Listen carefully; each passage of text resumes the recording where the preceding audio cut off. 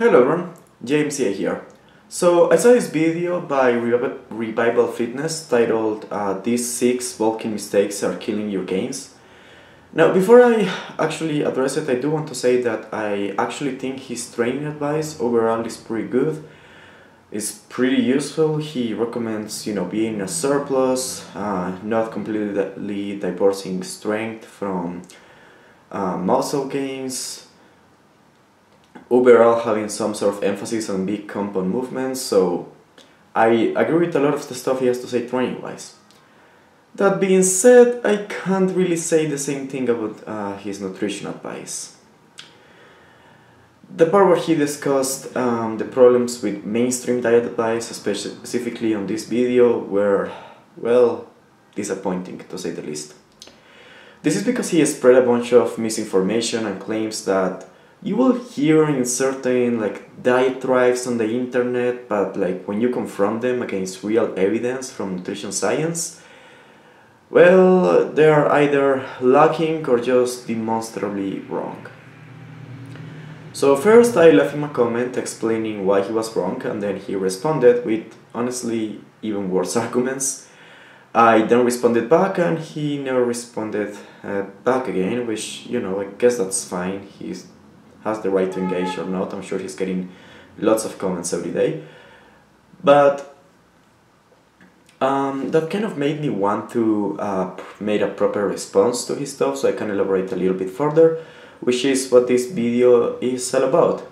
I know this is something a little bit different. I did do a response video, I think a few years ago now, to Greg Doucette. This may not become a common thing, but I do want to make a response to this. Unless he actually makes a video or something, which I highly doubt, I don't think there will be a follow-up to this conversation, but if he does make a video, then yeah, I will make a video back. So in typical style to most videos, I will be playing his clips and responding to him. And I will also be responding to the comments he left to me after that in his comment section. And in case anyone, including you, Revival Fitness, want to check my sources for the relevant stuff, all of it will be on the description box. So with that being said, let's get to it. So to reiterate, I will be responding to his part about mainstream diet advice, which begins around 11 minutes and 20 seconds and finishes around 17 minutes something, 40 seconds I think. I don't know, the timestamps will be on the description for his videos, so yeah. I'm probably on screen, so you should be able to tell that apart. And yes, I have my computer in front of me. I have some bullet points and studies because there is a lot to cover and I was not going to memorize all of it.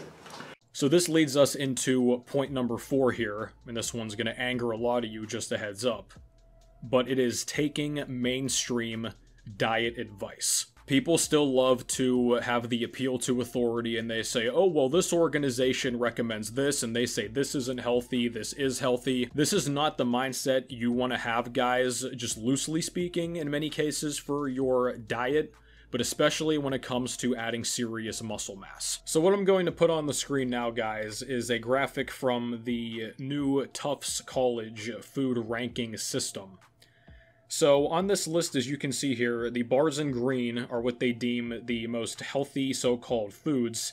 Down at the bottom in the red are what they deem the most unhealthy. So on this list are 53 General Mills cereals.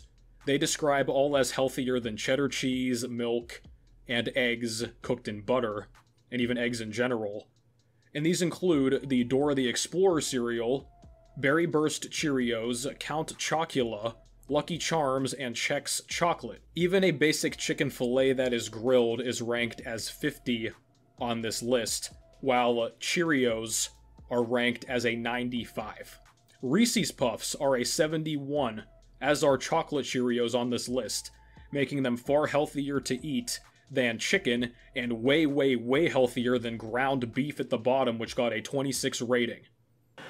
So, this part of the video begins by him making a point against blindly taking nutrition authorities or organizations for their word. I'm sure he is not going to just reference someone he considers an authority and call it a day. I'm sure he is, gonna take us through actual research, and we're gonna actually see why this mainstream advice is so bad.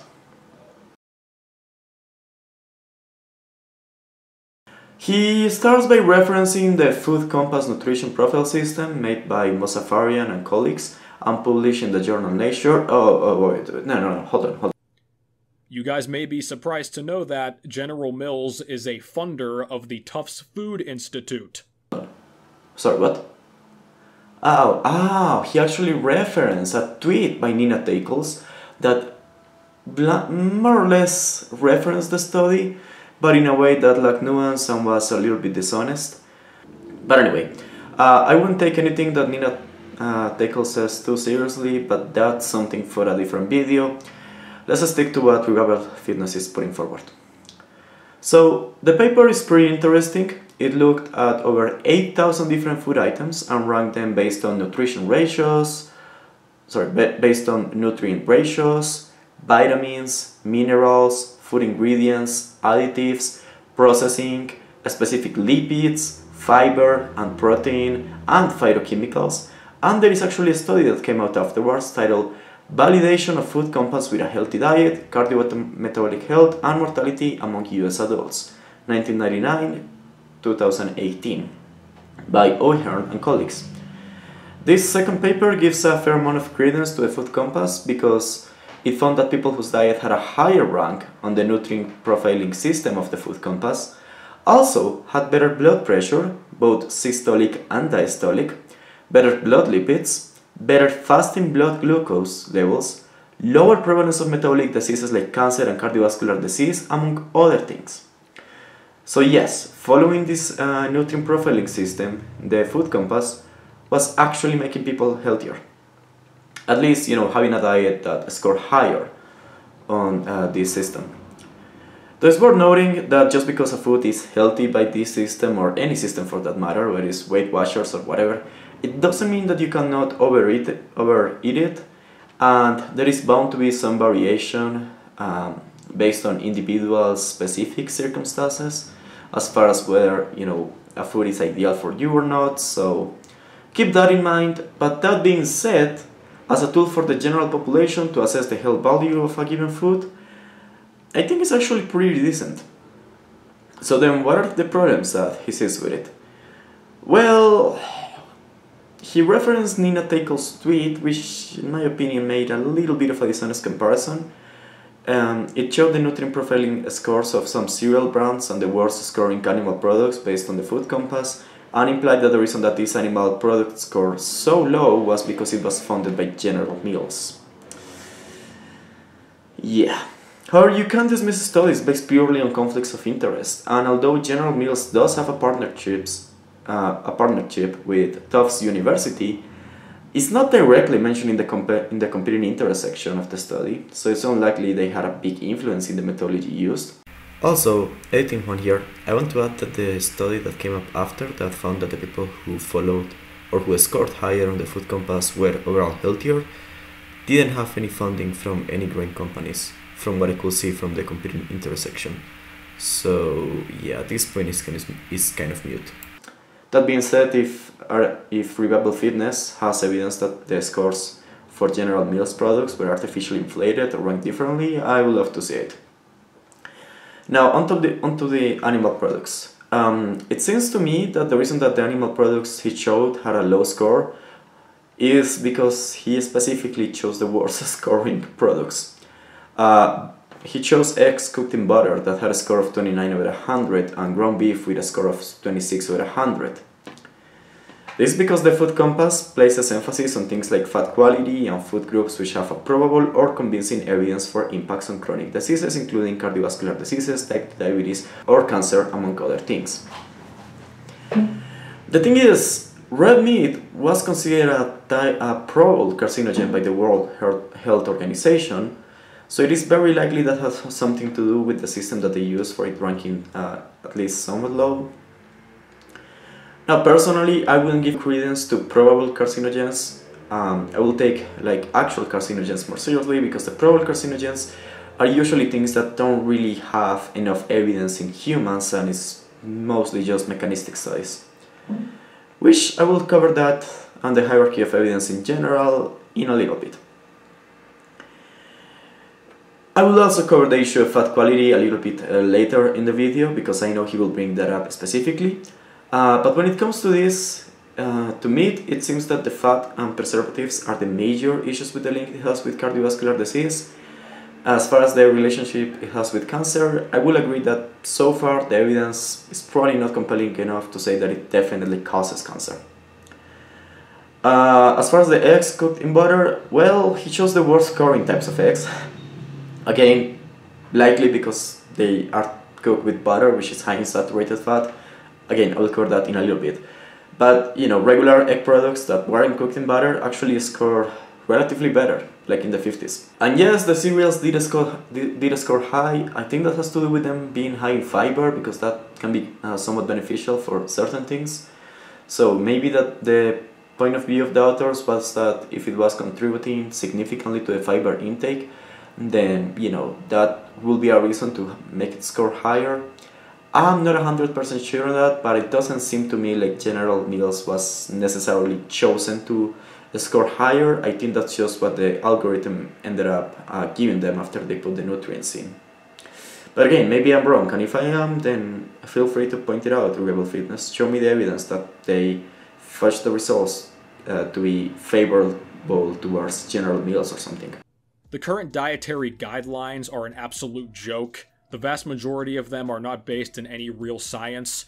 A lot of them, as well, as we saw in the prior example, they are funded by cereal companies and grain companies and people with ulterior motives. I'm not going to go into it all now, guys, but you can look this up. This is not some conspiracy. This is well-known information if you actually care to look for it. Okay, on the next section, he goes on to talk about how various food companies lobby for nutrition guidelines according to their interest, and he is right in that various food companies do try to influence dietary guidelines, but here's the thing. Basically, every major commercially available food item has a funding board behind it, where that is grains, soft drinks, meat, eggs, dairy, fish, heck, even mangoes. The fact is that conflicts of interest on their own are not enough to discredit studies. And second, quite often the stuff that ends up in the dietary guidelines is supported by industry-funded and non-industry funded studies alike. I will give you an example. The idea that increasing dietary fiber intake helps to reduce the risk of heart disease. This is not something that was like made up by General Mills and cereal companies to promote their Cheerios or whatever. It has been seen in various studies that have looked on the subject, the benefits that you get from fiber.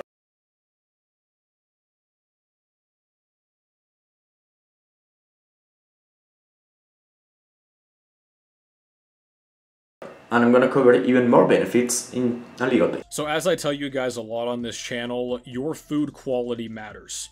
There are so many videos online, and a lot of the time they're just one-off things to get a lot of views, I understand that. But some of these people, man, you watch their full day of eating. A lot of these so-called fitness professionals now, I'll just say it, they eat like children. They are sugar addicts, right? They're always trying to find ways to just shoehorn more sugar into their diet. It might come in the form of sweeteners and stuff that are 0 calorie, but they get that little rush from it. A lot of people have a very hard time eating truly clean. And I understand this point when it comes to bulking, because if you are only eating pure clean foods, you might not be able to hit your overall surplus. But even so, guys, you do want to make sure the vast majority of the food you are eating is whole food, minimally processed, 1 or only 2 or 3 perhaps ingredients to it. If you need to throw in a little bit of ice cream or fast food here and there to meet your caloric goal, that's fine, guys. But if those things are a cornerstone of your diet that you're eating every single day, I think you need to reconsider things. He then goes on to say how most fitness influencers eat a whole lot of low-calorie processed foods and would be better off eating more whole foods. And I don't necessarily disagree with what he says, but I do find the entire focus on whole food things to be at least partially a naturalistic fallacy, because not necessarily the fact that something is a whole food means that it's always going to be better than a processed food counterpart.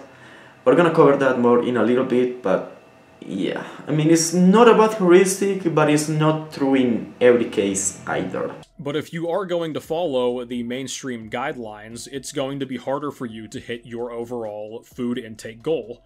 One of the biggest reasons being, fat is still demonized widespread. And saturated fat, of course, is always the main culprit. Alright, now let's actually cover the main issue at hand. The elephant in the room, which is saturated fat. Whew. So, what is the issue with it? So, first of all, in short, fats, as they are commonly called, are molecules composed of carbon and hydrogen. When a double bond forms between two of those carbons, it's considered a monounsaturated fatty acid, and when we have two or more double bonds, it is considered a polyunsaturated fatty acid. Saturated fatty acids are solid at room temperature, while mono and polyunsaturated fatty acids are liquid at room temperature. In general, but there are exceptions, animal fats, some exceptions might include like certain fatty fish like trout and salmon, and eggs actually don't have that much saturated fat. As well, some plants like cocoa, coconuts and palm tend to be higher proportionally in saturated fat, while plant sources of fat like nuts, seeds, avocados, and some animal products like eggs, trout and salmon again, tend to be higher in unsaturated fatty acids. The key word here is proportionally, because most fat sources will contain some amounts of unsaturated and some amount of saturated fatty acids. So the issue with saturated fat is that in multiple studies we have seen that lowering saturated fat intake in favor of sources of whole carbohydrates and unsaturated fatty acids results in lower concentrations of low-density lipoproteins.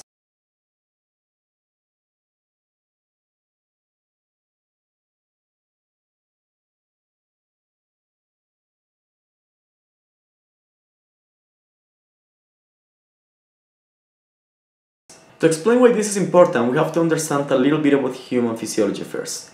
As we know from middle school science class, oil and water don't mix. This is relevant because everything has to travel through your blood system, and your blood system is mostly water. Because blood is mostly made up of water, for lipids to travel through the blood system, they have to go into lipoproteins. There are different types of lipoproteins based on size and density, but the main ones that are relevant here are low-density lipoproteins and high-density lipoproteins. You will hear this commonly called LDL and HDL respectively. These carry a type of lipid called cholesterol, which is sort of a waxy substance. LDL cholesterol is the cholesterol that is carried by low-density lipoproteins, while HDL cholesterol is the cholesterol carried by high-density lipoproteins. It's kind of confusing that they are called basically the same thing, but if you see the term HDL-C or LDL-C is referring to the cholesterol, whereas if you hear the term HDL-P or LDL-P is referring to the lipoproteins, and if you hear the term apolipoprotein B, it's also referring usually to the LDL proteins, not the cholesterol inside. That being said, usually you will hear that in most studies they refer to the LDL cholesterol or HDL cholesterol itself, because in general that's a little bit easier to measure in routinely obtained blood work, and it can give you an idea of the amount of lipoproteins that are in circulation. I think you could think of these like passengers and buses. If you have more passengers, generally speaking you could have more buses, but there is also some room for you to have more passengers and not necessarily more buses, and vice versa. So lipoproteins can be caught up by the arterial wall and form plaque. Over time this leads to arteriosclerosis and cardiovascular disease. I should note that it's the lipoproteins that are problematic, and that different types of lipoproteins affect the risk of cardiovascular disease differently. And it's not really the cholesterol inside that is the problem. Again, it is usually measured as a proxy for the lipoproteins that carry this cholesterol. Also, the term apolipoprotein B is just like the apolipoprotein B is a protein tag that is present in all low-density lipoproteins, which tend to be the more arteriogenic. There are various lines of evidence that show the effects or lack thereof that different lipoproteins have on the risk of cardiovascular disease, but I will stick with just one particular line of evidence, which is the strongest line of evidence, and that is genetic studies. These are studies that compare people who have high or low concentrations of certain lipoproteins from birth due to genetic mutations on different genes, and assess how these mutations change the risk of cardiovascular disease. In the case of low-density lipoproteins and ApoB-containing lipoproteins, this is what we see. Quote, these findings suggest that apolipoprotein B is the predominant trait that accounts for the etiological relationship of lipoprotein lipids with the risk of coronary heart disease. Quote, numerous genetic variants are associated with lower LDL-C.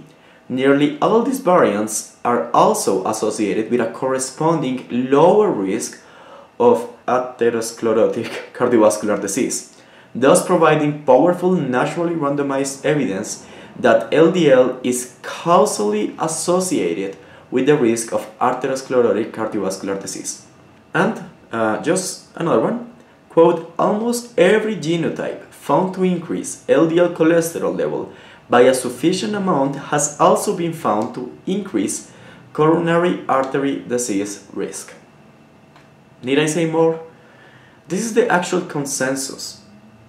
The consensus is LDL lipoproteins, low-density lipoproteins, causally affect your risk of heart disease. This is not something that you're being made up by General Mills or whatever. This is what the absolute sum of the evidence shows. Heck, it's one of the most well-supported facts in nutrition science. Let me just put it that way. In comparison, in the case of high-density lipoproteins, a causal role for HDL-C, though possible, remains certain. Quote, taken together, evidence from human hypo and hyper-alpha-lipoproteinemia disorders does not support that genetically determined HDL cholesterol concentrations are associated with atherosclerotic cardiovascular disease, as would be predicted from observational studies. And quote, Mendelian randomization studies suggest that atherosclerosis seems to be caused by the retention of apolipoprotein B carrying lipoproteins rather than by the cholesterol content carried by those lipoproteins. Again, it's the lipoproteins that cause it, not the cholesterol inside. HDL-mediated efflux of cholesterol from the arterial wall may not reduce the risk of atherosclerotic cardiovascular disease. And this is not mechanistic. This is not just saying, oh, well, this A causes B and B causes C, therefore A causes C. No, the fact that replacing saturated fat in favor of unsaturated fat lowers the risk of cardiovascular disease has also been seen directly. In 2017, a systematic review of the effects of dietary saturated fat and polyunsaturated fat on heart disease was published by Clifton and Cuff.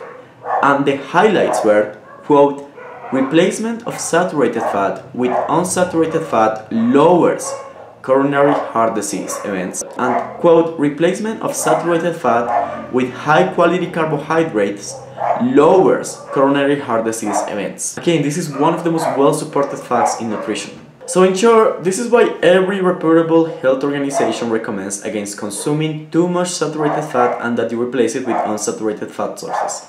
Because it raises the concentration of low-density lipoproteins in the blood, which in turn raises your risk of cardiovascular disease. Rebel Fitness also takes a small jab by implying that butter is healthier than canola oil and other seed oils, which is simply not supported by the evidence. As I already covered, saturated fatty acids increase your risk of cardiovascular disease in comparison to unsaturated fatty acids. Canola oil is high in unsaturated fatty acids, while butter is high in saturated fatty acids. Which is why canola oil and other non-hydrogenated seed oils are unironically and realistically better and healthier than butter and other sources of saturated fatty acids. I don't care if butter is more natural than canola oil or sunflower seed oil. It doesn't matter. The evidence shows otherwise. Human outcome data shows otherwise. It shows that these seed oils are actually a healthier alternative to things like butter and coconut oil and sources of saturated fat. And the thing is, studies have looked specifically into replacing butter with canola oil and other seed oils directly. Which supports this. Canola oil is healthier alternative to saturated fat sources. Here are just a couple of them. Quote, compared to butter, administration of cold-pressed turnip rapeseed oil, aka canola oil, was followed by a reduction of total cholesterol by 8% and low-density lipoprotein cholesterol by 11%. Next, quote, compared with values for the butter-based diet, the vegetable oil-based diets reduce serum cholesterol by 16 to 21%. LDL cholesterol by 21 to 26%, triglycerides by 10 to 21%, and apolipoprotein B by 22 to 21%. So I think I made the point clear, unsaturated fat is indeed a healthier alternative to saturated fat. I don't care what dietary have to say about this. There might be a few exceptions with some specific foods in general in the context of certain food matrices, but foods that are high in saturated fat should be consumed sparingly, and you should favor sources of unsaturated fatty acids. A lot of guidelines nowadays tell you outright to avoid eating meat, and they're going to start pushing you the Beyond Burger and all this other slop for it. But if they do say eating meat is okay, they're always going to say the same thing. Make sure it's lean meat, avoid red meat like it's the plague. Okay, on the next part, Rebel Fitness tries to take a jab at the fact that nutrition guidelines supposedly promote plant-based meats over animal-based meats. A study was actually conducted on this question. It was a randomized crossover trial called Swap Meat, where participants were instructed to consume over 2 servings of plant compared with animal meats for 8 weeks each, while keeping all other foods and beverages as similar as possible between the two phases. Basically, they will do like an 8-week phase where they will be doing either animal-based meat or plant-based meat, and then they will drop the meat they were eating for the other group. So if they were eating animal-based meat, they will start eating plant-based meat and vice versa. And they will compare the blood work that they had after that. And in short, they found that plant-based meats improve several cardiovascular disease risk factors, including LDL cholesterol. And yeah, this is some evidence that at the very least, it doesn't seem to be any worse than regular meat, and it could potentially be better in some aspects. And yeah, they did use Beyond Burgers on this trial, which although were supplied by Beyond Burger, so in that sense they kind of did have something to do with the study, they didn't seem to have played a role in the study design. At least according to Garner, which was one of the lead authors of the study. Here's the clip. Let's see, should I apply to the NIH and wait to get rejected 10 or 12 times? Plus I'd have to get this meat. Okay, so I get a hold of Ethan Brown and we meet, and he says, yeah, I would fund that study. And so gave it as a gift. So he doesn't get to look at the data or the design or anything like that. In my own self-defense, if you can tell I'm defensive here, we had a data lockdown. We had a third-party statistician. We took pre-approved, statistical plan, submitted to the NIH. It's listed on ct.gov. So I did all the right things. This is great. Sorry to stop you, because we get so much resistance, and I think to some extent it's legitimate. But people are very, very wary of industry funding and any type of financial bias. So yeah, this is great, giving the background of how these studies are done. People think the industry goes in and cooks the books and tells you what to publish. So this is excellent, kind of explaining what they do and don't control and how this is generally managed. Though this was only one study and not many have been done on these plant-based meat alternatives, they don't seem to be any worse than regular meats in any case. But with that being said, the dietary guidelines make no mention of Beyond Burgers or even plant-based burgers. I mean, open the guidelines, just press Ctrl F and try to see if there is any mention of Beyond Burgers. I tried to look for it, I couldn't find it. I'm not sure where he got that people are being widely recommended to these swap by health organizations. I mean, it'll probably be a good swap for the environment, since around 3/4 of agricultural land is destined towards raising cattle, whether directly or by animal feed. But health-wise, to be honest, I will expect that more studies come out before it becomes a serious, widespread recommendation. But again, so far, the evidence does indicate that it might be a healthier alternative. Removing a high amount of the vitamins and minerals in these foods whenever you remove the fat, because the fat is where they're all found. For example, the yolks in eggs, the fat in milk, the fat in meat, etc. Let's assume that you don't even care about the vitamins and minerals. Let's just say they're off the table for now. You are going to not get nearly as many calories in your diet if you remove the fat from it. Fat is more calorically dense per gram than protein or carbs, so if you're removing or really limiting high-fat sources of food in your diet, guys, you're going to make bulking harder than it needs to be if you do not have a big appetite genetically. I do want to say that I do agree with the point he makes here. Yes, you don't need to reduce your total fat intake, and especially if you are bulking, it will make things harder than they need to be. I would say just replace your fat sources, Instead of cooking with butter, lard or tallow, use healthy alternatives like canola oil, olive oil or sunflower oil. All of these are better options, and they will still allow you to hit your caloric goal. And the last thing to consider here, at least that I can think of right now, is eating very high fiber. And this relates back to the prior point. The mainstream dietary advice is geared toward people who are heavy.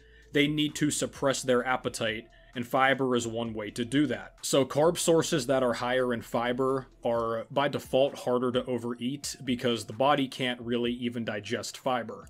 It ends up turning into bulk, it takes up space in the stomach, and this leads to delayed hunger signaling. People with genetically very high appetites, a lot of the times they don't even have to consciously bulk, because if left to their own devices, they will be in a surplus and gain fat more easy by default.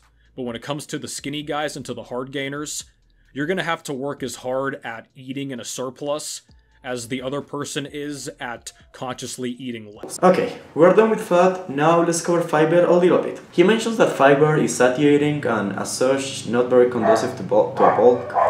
And while it is true that fiber is satiating, you do want to keep some in your diet. So he implies that the only reason that is good is for digestion, and that's part of it, but there are other reasons behind it. So during a bulk, it's still a good idea to keep a reasonable fiber intake in your diet. This is because fiber also helps to regulate your LDL levels.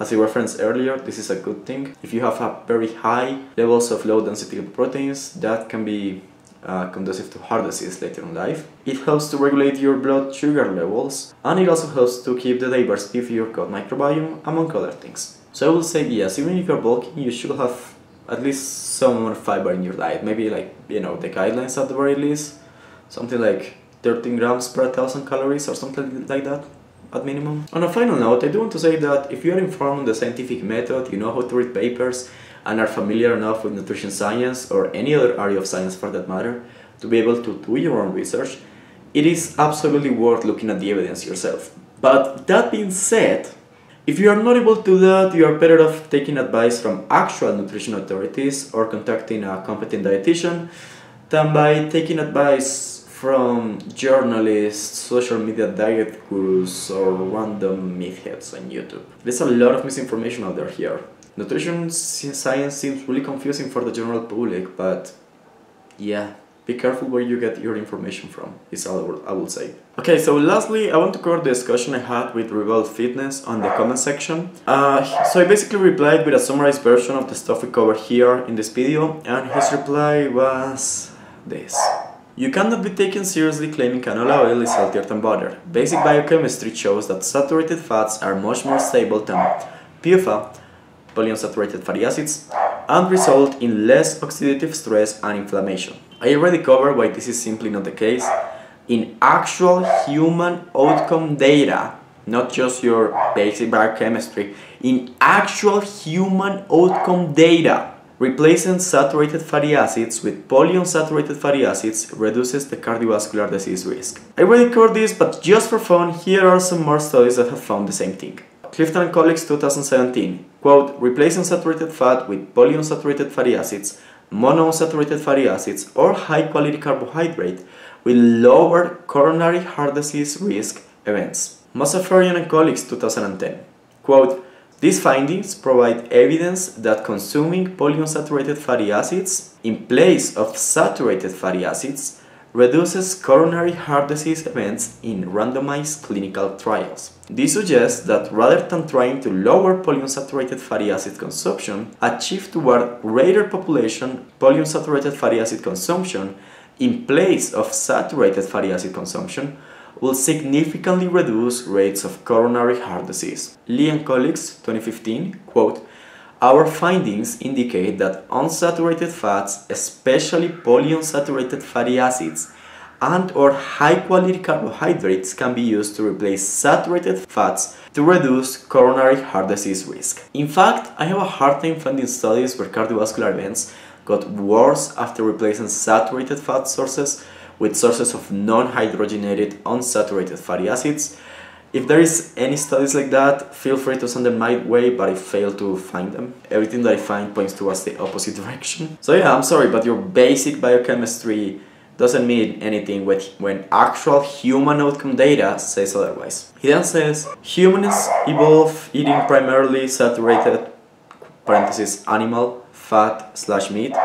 Carbon isotope data prove this. The implication that because we as a species have been eating meats for thousands of years is somehow evidence that meat is particularly healthy. Look, I get it.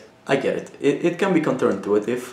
You may think that if we have eaten something for a very long time, then it must be healthy. But it doesn't really work like that. So in evolution there is a phenomenon called antagonistic pleiotropy, where something that can increase fitness early on in life can also be detrimental later in life.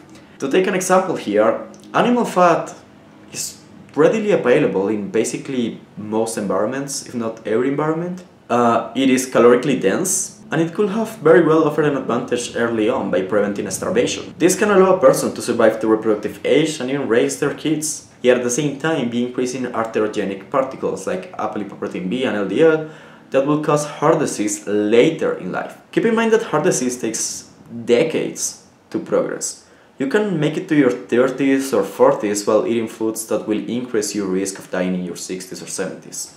I mean, take this from someone that studies biology in university and took various courses on biological evolution. The long-term health effects of food past reproductive age are basically beyond the scope of evolution. That is the reason we have nutrition science for. Not to mention, when you're looking at these, where these hunter-gatherer tribes or ancient human populations, you're also looking at a pre-selected population. You have to understand they have higher rates of infant mortality, as well as higher rates of mortality from other causes. So like, if you're dying from malaria, yeah, you're probably not gonna die of heart disease, but that is not particularly helpful towards whether your food items were causing the progression of heart disease if you ultimately end up dying of something else. We have no way of knowing this stuff. So yeah, I mean, evolution is a great theory. It's definitely the foundation for all of biology. I will highly suggest you read more into it, because it's not as simple as, oh, we have been eating X, therefore X is healthy. It really is not like that. If you want to know if a given food is healthy or not, we actually have nutrition science for that. Talking about nutrition science may seem confusing for lay people, but there is an actual method to its madness. When you want to evaluate the strength of evidence that supports a claim, look at the studies that are behind it. If there are no studies, you can dismiss it right away, which already should throw most of the confusion out of the window. And if there are studies, based on the type of studies that are behind it, you can have more or less confidence on its veracity. The types of studies can be evaluated in a hierarchy of evidence. At the very bottom, these are the ones that have the higher risk of bias and the lower quality of evidence. You're going to have things like editorials, experts' opinion. A little bit higher, you're going to see mechanistic studies like, it does this in rats, or it's more stable, or whatever. Then you have case reports, case studies, like this one person ate this and this happened, stuff like that. Then you have cross-sectional studies and surveys. These can be more useful, seeing population trends and stuff along those lines. Then you have case control studies, like actually studies that maybe follow a group of people in a more controlled environment. You then have epidemiology and cohort studies that you follow like tens of thousands of people. You see what they're eating, and then you see how that relates to different events that they have throughout their lives. Then you have randomized controlled clinical trials, or RCTs, where you basically control what people are doing during a given period of time, and you see how something can affect a certain parameter. So for example, for some of the studies we saw before, you will have them in a metabolic ward and have one group eating more saturated fat or one eating more polyunsaturated fat, and you will see what happens with their biomarkers. And in that case, you will see that they will improve with both us, but And then you have systematic reviews and meta-analysis of RCTs, which basically just look at various RCTs that were conducted on different populations on a given question, and they are at the higher end of the quality of evidence. Generally speaking, that's a good rule of thumb. Like if you see that there is this study in animals or in a petri dish that says one thing, but then actual human outcome data says a different thing, you can usually trust the actual human outcome data over this basic biochemistry or this rat study or whatever. In short, all else being equal, human outcome data will supersede animal studies, mechanistic speculations, or petri dish stuff. In this case, I've shown various randomized clinical trials, systematic reviews, and meta-analysis, and the best it can do is some mechanistic speculation based on basic biochemistry. Yeah, I have a more solid ground to stand on. He then says many of the evidence-based nutrition experts are bought and paid for, so singling out Nina as a contrarian is moot. I kind of agree, but my point is that what she's saying goes against scientific consensus and the studies that have been actually done on the matter, so that's my problem with her. Yeah, you're gonna see, conflicts of interest, but, which by the way, even Nina doesn't always disclose her own conflicts of interest. There is an interesting article of this, I will also link it here. But yeah, I mean, you cannot dismiss a study based exclusively on conflicts of interest, but my problem was that the stuff you are claiming goes against the evidence that we have from nutrition science. He then says there is no way to inform on a health risk of any specific food or macronutrient. You will have to keep people locked in a lab and control their entire diet for their entire life. Most nutrition studies are epidemiological self-surveys, which are bunk in terms of real science. So, in reality, you can test for health benefits of foods, macronutrients and micronutrients. This can be done by cohort studies, metabolic wards, randomized trials, Mendelian randomization, etc. Epidemiological studies are not bunked when you use properly statistically adjusted for methods. They can be very informative on the effects of specific foods on overall health. Sure, ideally you will do RCTs, but there are certain questions that you cannot really have RCTs. Though for those questions we can actually use, well, in some cases we can use stuff like Mendelian randomization, which is basically a naturally occurring RCT. And he then says, since PFAS and plants have become dominant in the mainstream diet, health issues have skyrocketed. Are you serious? Like, really? Really? Don't you see the irony here? Are you so oblivious to what you just wrote? Look, when all you look at is two separate trends, you don't make any adjustments for confounding factors. Yeah, that type of associations, if you want to call it epidemiology, that's pretty much garbage can useless. What you did there was useless, to say the least. You cannot just look at trend for X, trend for Y, and yeah, okay, they are going in the same direction, therefore one is causing the other. No! You actually need to use statistical methods. You actually need to use proper adjustments. You need to account for confounders. That's what epidemiology is for. Though I will say that it's kind of funny that, you reference a poorly done epidemiology to try to make your point right after saying how epidemiology doesn't work and we cannot do anything, and we cannot know anything about nutrition science. Tell me, Wearable Fitness, is your problem just with well done epidemiology? Like, do you have no problem with poorly done associations? You just have a problem with like the stuff that is actually that actually has a statistical strength behind it? Anyway, I have to say it's quite a feat to get so much stuff wrong. Hopefully you will reconsider some of your current beliefs, but I do want to say that overall, again, your training advice is not particularly bad. I hope you can improve the quality of your nutrition advice such that you actually say stuff that matches with reality. With that being said, this video took a while to make. Don't necessarily expect more long format videos responses for a while, but I do like nutrition science, so occasionally I may do more. And again, Wearable Fitness, if you reply to this, I will make a follow-up at some point. See you next time.